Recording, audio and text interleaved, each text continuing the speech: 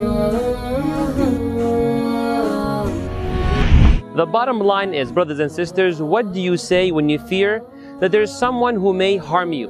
In addition to taking the proper action, there's a dua which you should say in such cases so that Allah may suffice you and protect you from their harm. It was a dua as narrated in Sahih Muslim, which a young man said to be protected from an oppressive ruler who sought to kill him. Why? Due to his faith. The ruler sent him with a group of soldiers to the top of a mountain to be thrown off the cliff. But the young man said this dua, so the mountain shook, the soldiers fell, and he survived. It was a dua which the young believing man said when he was captured again by the oppressor, and a group of soldiers escorted him to the middle of the ocean to throw him off the boat. But the young man said that dua, so the boat flipped, the soldiers drowned, and he survived. It was a dua as narrated in Musnad Imam Ahmad, which the Prophet ﷺ said when he was emigrating from Mecca to Medina and noticed Suraqa ibn Malik was chasing him to kill him.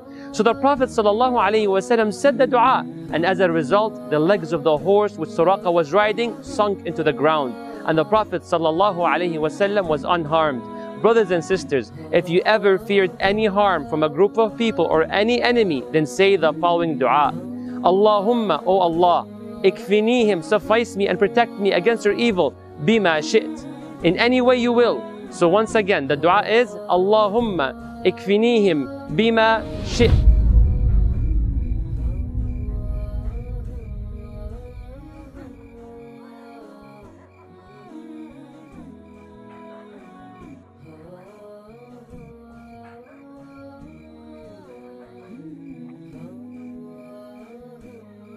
اللهم اكفنيهم بما شئت.